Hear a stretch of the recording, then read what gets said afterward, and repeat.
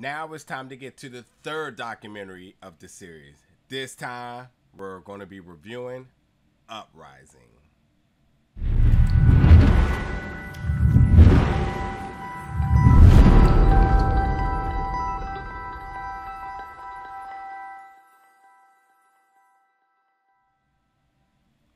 What's up, everybody, and welcome back to the channel today for another review. Today we're going to be reviewing the film Uprising. Now, this is the third of the three documentaries, the third and final of the three documentaries brought to you by Steve McQueen, which is going to be premiering on Amazon Prime Video September 17th. Now, one difference with this one is that this one is a three-part documentary, all being about an hour each, so 3 hours to get through the chapter of Uprising.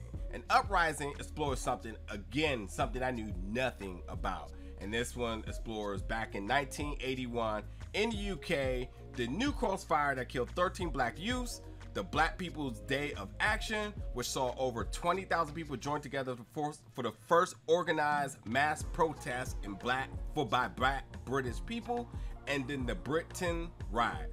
So this documentary explores all three of the events, how they're all intertwined, and how the process of race and race relations are all defined the generations to come. So a lot of good information here, but this one also gave more like, you know, why it is sad of the events that happened. This one really was like a step forward to like a step of promise, a step forward in promise of like better things to come. And I know that could be a relative thing to say, but you know, this one did explore at least the idea of what is next. How can we move forward, you know?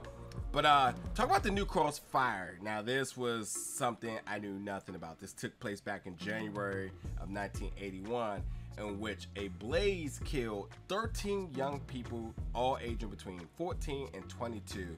And one survivor of that incident did end up taking her life about 2 years later. And no one knew who started the fire. No one knew what caused it, and investigations quickly closed. And it was sad because it was like these were kids and they gave no regard to it. So there's a lot of parents that to this day still do not know how their kids died in that fire, what started it, who did it.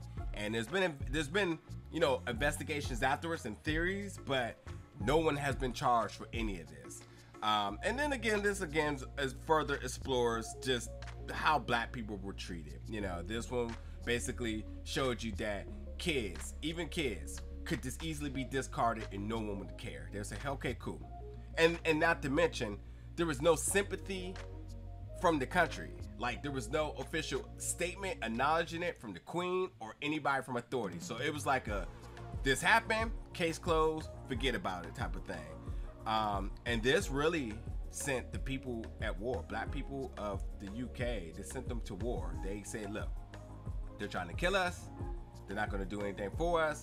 And, you know, they're having all sorts of different things happening here, like stop and frisk. And, like, of course, that's just not an easy thing that happens. People were being, you know, it's police brutality, and, you know, they were beating people down just because of suspicion, or, you know, if anybody was black, they just was just easily targeting them. So it was, you know, it was easily racism of targeting the black people just because they didn't want them there. So in this, you know, we got to hear from activists, excuse me, former police officers, even a black police officer who had a really interesting perspective on how crazy that was.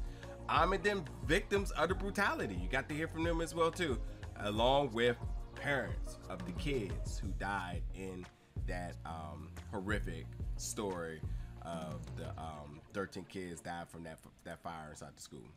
So you know, this documentary even showed back into the 80s how Black Lives Matter, how Black lives didn't matter, and just how injustice amongst black people has just been a thing for generations all over the world. You know, I will say on a positive note, I really did like the soundtrack of this. A lot of reggae, some Bob Marley and also other artists of reggae music all within it. So it was, you know, it kept a good balance. When things were getting deep, you got some good music that really lifted you, you know. But this documentary was the focus of black people demanding what they needed, and that's equal rights. And that's what Uprising was all about. So with that being said, folks, you have to check out all three. 5 hours worth of content, 3 documentaries from Steve McQueen, all dropping September 17th on Amazon Prime Video. It's a lot of information, so be ready to take it all in, because it is a lot, and you will definitely leave or have finished learning something. But jump in the comments, folks, and let me know your thoughts about this. And as always, stay tuned for more reviews very soon.